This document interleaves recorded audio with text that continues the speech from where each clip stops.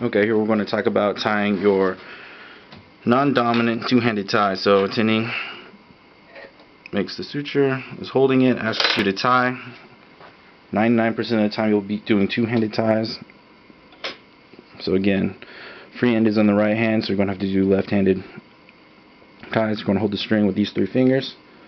The suture's already laid out with the left hand on top, so I'm going to start with an index finger throw. So index finger over to make the loop. Come through the loop with your thumb, push it through with your index finger. Okay? Grab the free end. I'm going to do it twice because you want to do a surgeon's on it. So it cinches down. See, it cinches down. Holds.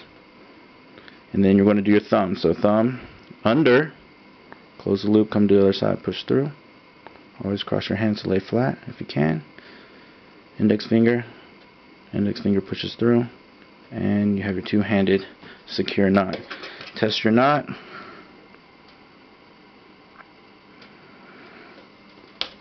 And that also breaks before it slips.